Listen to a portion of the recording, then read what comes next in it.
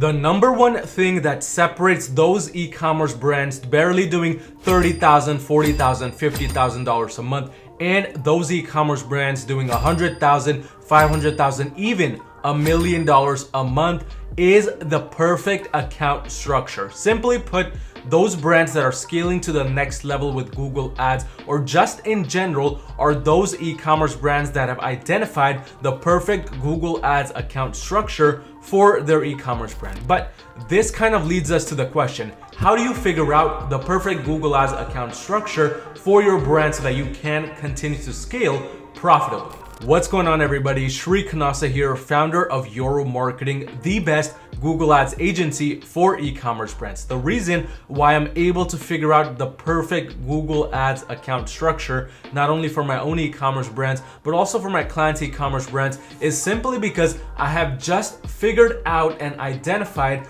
the perfect structures and layouts after spending money, after wasting a lot of money on these things.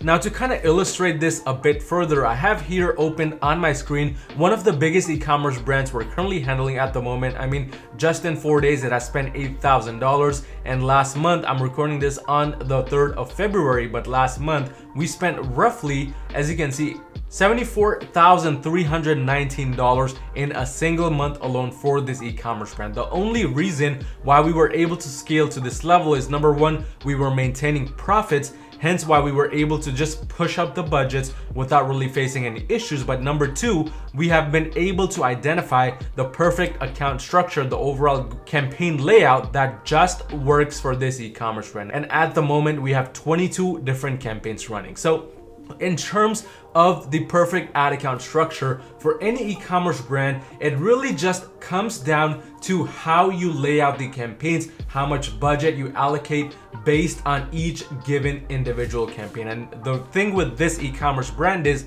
or matter of fact, for any e-commerce brand we handle, we like to distribute these budgets and lay them out in a certain way based on a certain percentage so that we can achieve this perfect Google Ads account structure. Let's talk a little bit more about the overall distribution and how we structure these accounts. So for example, for the sake of simplicity, let's assume we only have $1,000 to spend within this Google Ads account. The perfect structure, based on my experience now achieving over $10 million in revenue in just a single month with Google, is based around different campaign types: shopping, search, display, and then discovery, YouTube retargeting, etc., etc. All those additional campaigns can be grouped inside of one whole collective section. But starting with shopping campaigns, the perfect ad account structure really has shopping at the very top of the spectrum. And in reality, shopping should be driving a lot of your revenue. If it's not, you're probably doing something wrong in terms of the strategy. But in general, we spend about 70% of our budget toward shopping ads. So the first part of the perfect Google Ads account structure starts off with shopping, and that gets about 70% of the entire budget. This brings us to the second most biggest part of the perfect Google Ads account structure, which is search ads. In most cases, and as well with this ad account, as you can see, we have a lot of search campaigns going, but in reality, we're only allocating about 25% of the entire budget just for search ads. Now this brings us to the third kind of campaign type, which is the display campaigns. For them, we're distributing only about 3% of the entire budget, not really going too crazy in terms of the display campaigns, simply because those are better off for retargeting, remarketing purposes, so on and so forth. We'll cover that very shortly. The fourth and final kind of overall section is discovery, YouTube retargeting, etc., etc. All of those, again, can be grouped inside of one section. That's about 2% of the entire budget. So to kind of recap, shopping 70% of the budget, search 25%, display 3%, and then discovery and everything else around 2%. This kind of leads us to 100% of that $1,000 getting spent proportionately. And this kind of gets us started off on the perfect account structure, because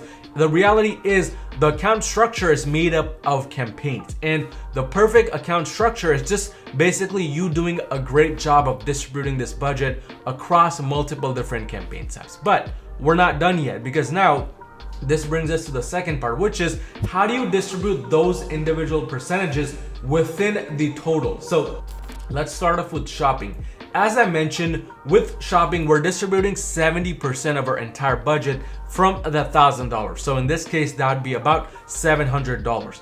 That $700 we want to further distribute within shopping. So out of $700 as a whole, 80% should be going towards cold traffic. So in this case, I'm just gonna go ahead and open up the calculator to help me just a little bit, because this is a little bit of extra math. So $700, we're gonna put 80% of that just towards cold traffic alone. That's $560 going towards cold traffic. So the rest, which means that's about $140, should be going towards warm or hot traffic. That 140 represents about 20% of the entire budget. So that's kind of taking the perfect account structure level up a notch, which is we're distributing now that 70% budget and the total number into 80% cold, 20% warm and hot. This leaves just the right amount of room for you to expand your audience, get more sales for cold traffic. But in addition, go into the warm and hot sectors. Make sure you're showing your ads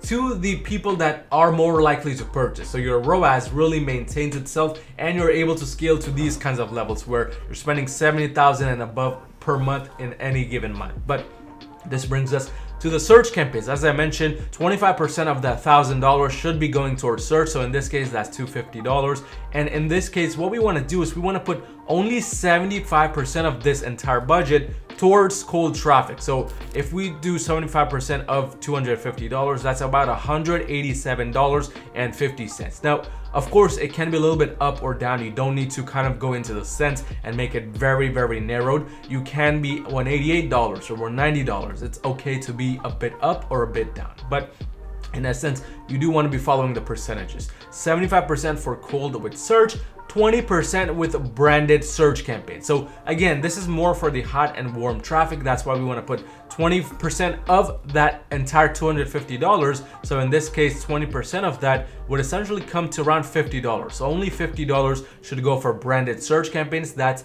your hot and warm retargeting. And then 5% of that $250 should go towards competitor-based search campaigns. So 250 times 0.05, which is 5%, that's about $12. You can again put it at $10, $15. It's up to you really how you want to expand this, but you do want to leave this much amount of room for those competitor search campaigns. Now, if you're not sure what I'm even talking about, watch some of my recent videos referring to as these competitor search campaigns. Work on getting impression share from your competitors' ads. Very useful, very effective. I really do recommend you look into that. But that kind of gives us a very good approach towards search campaigns. We now have shopping covered. We now have search covered. This is, by the way, what 90% of those brands doing 100,000 per month and above are doing. They're basing their account structure on these kinds of percentages. They're making sure that whatever campaigns they have running, it's based off of a certain given criteria of the percentage. You don't just want to have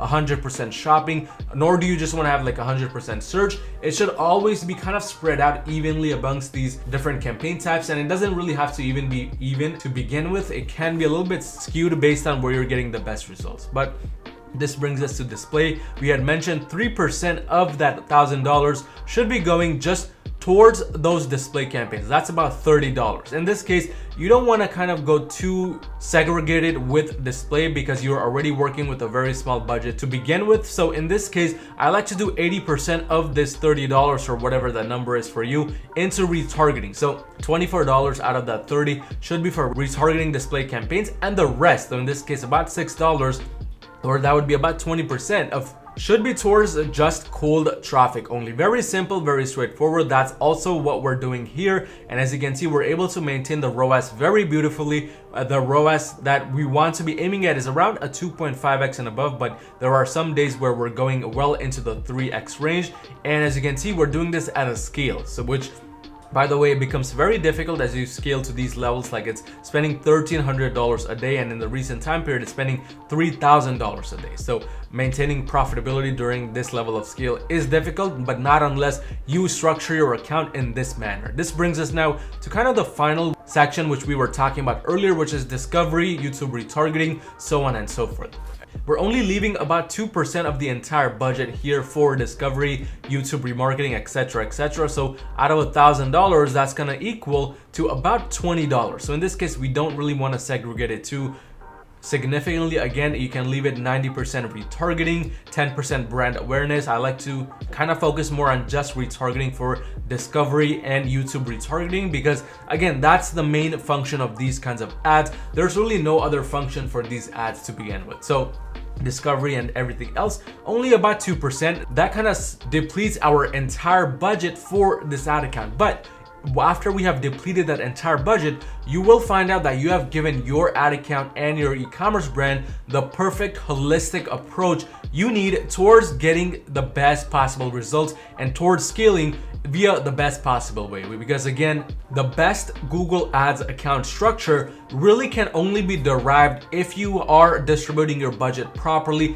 if you have the right types of campaigns running at any given time. But I want you to go ahead and watch this video to the left of my face right here, which goes over 7 different new Google ad strategies I will be implementing for all of these e-commerce brands in 2023 and onwards. But if you're currently doing $40,000 or more per month in revenue, you need just a little bit of extra help scaling your e-commerce brand to the next level, go onto my website at yourmarketing.com and book a free call with me to see how we can possibly work together and make that happen.